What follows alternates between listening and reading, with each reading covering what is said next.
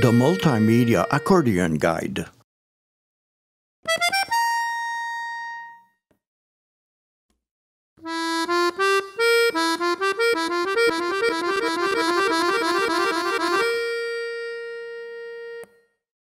The reed block is the piece of wood on which the reeds are mounted. The cavity under the plate and inside the reed block is called the tone chamber. The tone chamber is important for an accordion's tone fine adjustment. The reed plate tone chamber system is what we call a formant. The tone chamber acts on the reed just like the reed acts on the tone chamber. We must therefore consider the resonant frequency of this space in the design of an accordion. The material used to make the reed block has no influence on the sound. Indeed, the reed block does not amplify, nor does it diffuse sound from the reeds, even if it is able to transmit some energy to the soundboard in a small proportion, which itself transmits very little energy to the accordion's body.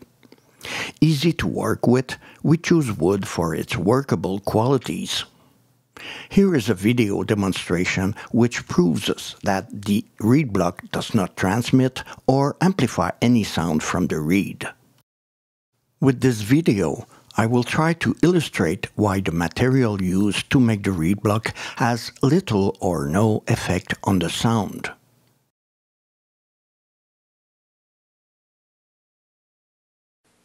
The reed block does not amplify the sound produced by the reed.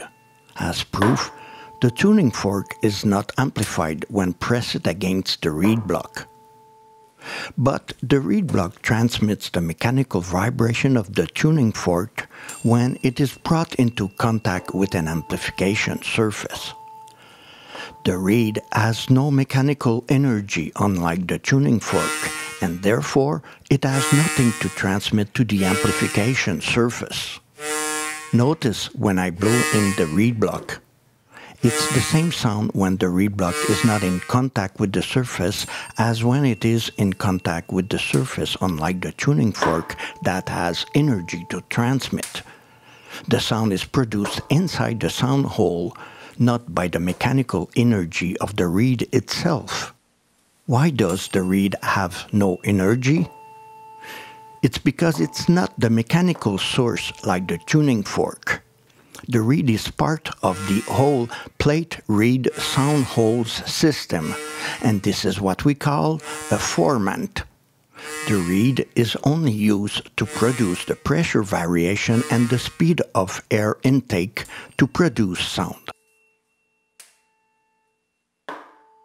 Now let us see why an aluminum reed block would be more efficient and produce a better sound than the usual wooden reed block.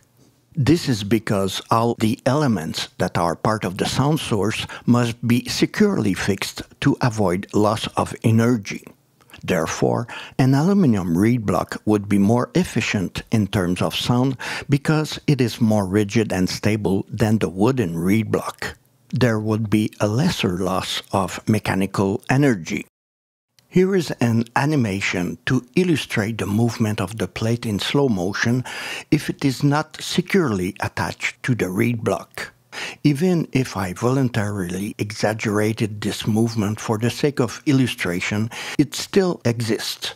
It is in this movement of instability that the loss of energy takes place.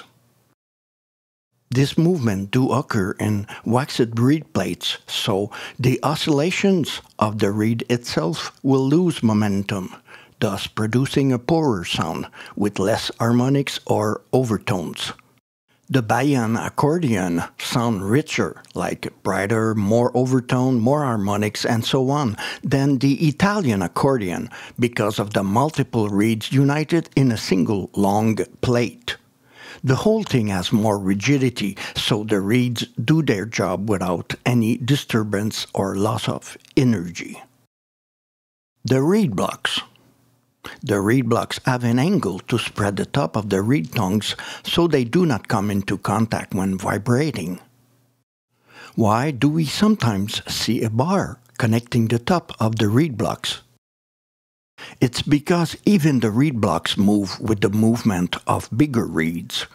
Therefore, we use stabilizer bars that unite the top of the reed blocks together so the ensemble is more stable. Again, to stabilize the Reedblocks bars are installed which mechanically unite the heads of the reed blocks. The weight of the reeds tend to move the top of the reed block, which further results in loss of energy. The bar stabilizes the reed blocks between them and prevents this movement.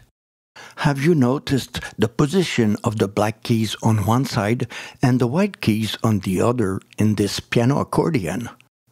We'll see why we use this layout later. Here is the position of the reed blocks in an accordion.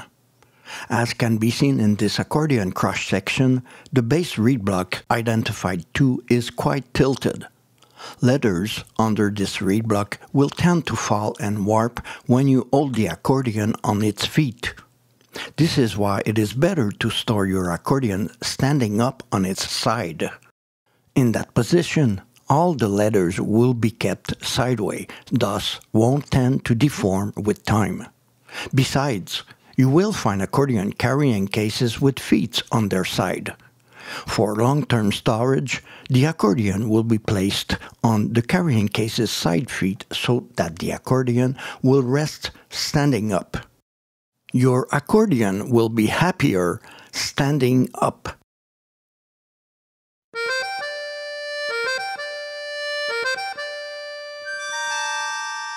Now go and may the angel's voice come out of your accordion.